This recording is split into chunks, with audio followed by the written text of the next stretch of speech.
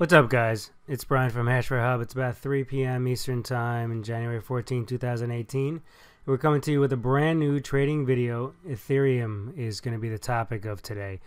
But first, hit the subscribe button, hit the notification bell, or if you're on Steemit or DTube, would love it for your upvote or resteam. That would be greatly appreciated. So, what are we looking at? We're looking at Ether, like I had mentioned, and Ether's been on a run. I love Ether. I'm a huge fan. I've been holding Ether for a long time. When nobody really paid attention to it, I was holding it.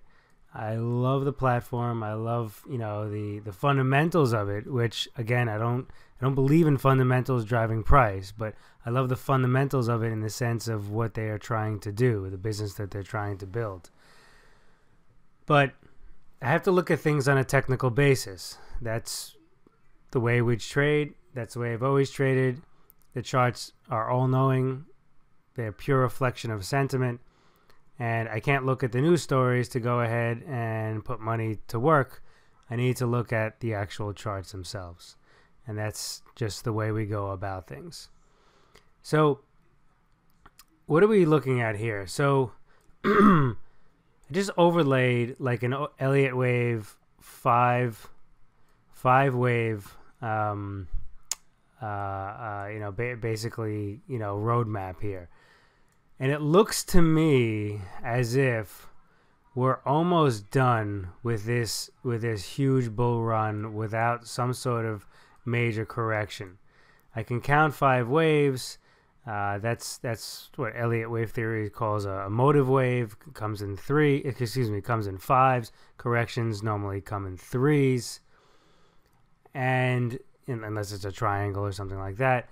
And so what I'm seeing here is that possibly this could be a top. Now, I don't like calling tops. I don't like calling bottoms. I like calling areas where you need to start paying attention. Really, that's the way I like to coin it. Areas where things may start going awry or basically a change of direction. And that's what I think is happening here. So if we zoom in specifically right here, let's pull this down to like a 4-hour chart. And what do we see? Well, kind of see the 5th wave coming up here, and there appears that this line here, this bottom line here, is some sort of support line, and the top line here is some sort of resistance line. It could possibly turn into a bearish flag. It could turn into a triangle if this thing kind of goes sideways more. It can turn into a lot of different things. One of the things that we think we may be seeing at the beginning of is an expanded flat. An expanded flat is actually what we saw in Bitcoin. That's how Bitcoin went ahead and corrected. It was with an expanded flat.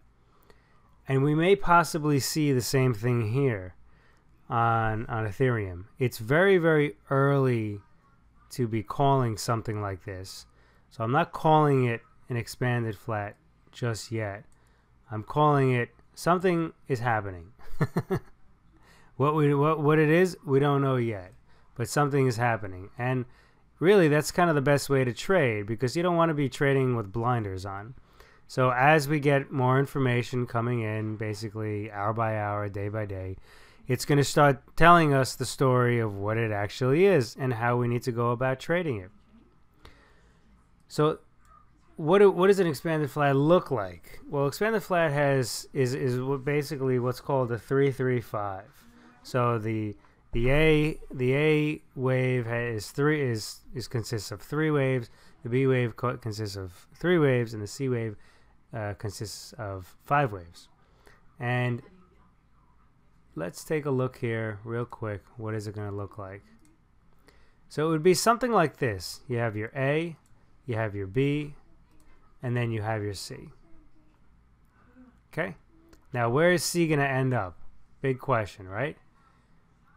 I would say C is going to end up somewhere around here. There's a lot of support. There's support here, there's support here, here, is a whole level. Okay, the bottom is like right here. And I would say kind of almost a worst case scenario, we get back down to this 600 level. Okay, a best case scenario, if this is what this truly is I believe we get somewhere around here. Okay, an amazing case scenario would be right here, about 967, if that's what this is. Okay, and we're gonna know soon. It's something that's not gonna take all too long to know.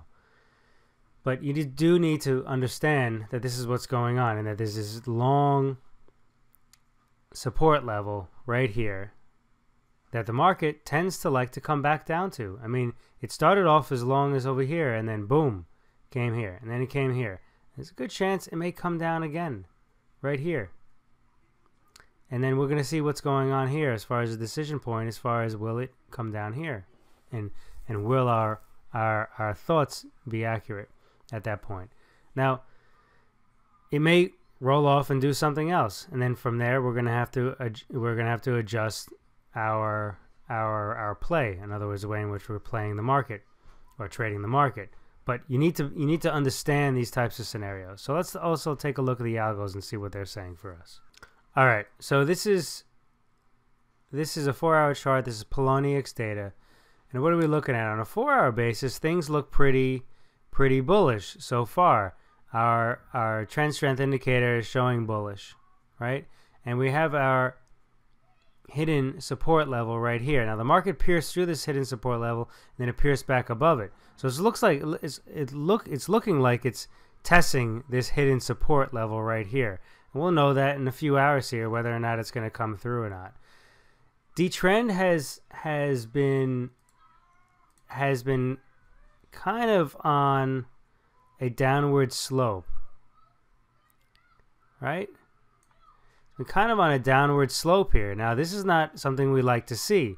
This is called divergence. So this is from let's call it December 31st, where the market started moving up, right? The market started moving up. The trend was also moving up, and then the trend pretty much started just going sideways, and the market kept on going up and up and up and up and up. Okay, and the trend kept on going down and down and down. So this is super telling to us that possibly a major correction, or at least a significant correction, could be in the workings. And this is a huge looking glass into the future. This is like a crystal ball into the future. Now, MACD, again on a 4-hour basis, is starting to cross down. You also have your sign indicator, which is also crossing down too. So the sign indicator on the next few bars, so let's say the next 12 hours, is probably going to be bottoming out, most likely. Let's take a look and see what's going on a daily basis. What are we looking at? Hidden support level has moved up. Okay, the market's super high with regards to the hidden support level, right? And what happens? The market comes down to meet the hidden support level, not the other way around. Okay, if the market doesn't continue to go up or go sideways, then the hidden support level is going to stay where it's at. And then that means we have a correction down to about 1,000, possibly a little bit lower. But the trend strength indicator is still saying bullish. But at the same time, we have a similar thing here with the trend. Right? The trend is going down. The market's going up. Again, a huge telling sign that something's going awry. Something does not make sense in the market. So I'd be expecting some sort of correction, if not a sell-off. Correction being kind of the lesser of the two. MACD is still showing super bullish sentiment, but that can change very quickly. I mean, look how quick it changed here, right? So same thing with the sign indicator. The sign indicator is at all-time highs, right? We're expecting it to turn back down. Once this thing starts to turn over and come down, it's a good chance that the sign indicator is also going to come down as well. So all in all, the summary of this whole thing really is just basically beware. Be conscious of the possibilities of the market, of the direction the market can go, and just be prepared.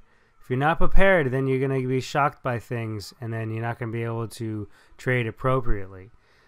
right now is a great time to start taking profits. If you don't start taking profits now and the market does come down, you can't take advantage of it. And then you also start making decisions from a point of stress, and that's never good. So we're going to leave it right there for you. Any questions, just let us know. Again, hit the subscribe button, the notification bell if you're new to us, and also if you're on Steemit or DTube. Any type of upvote or resteam would be greatly appreciated. Thanks much, and speak to you soon.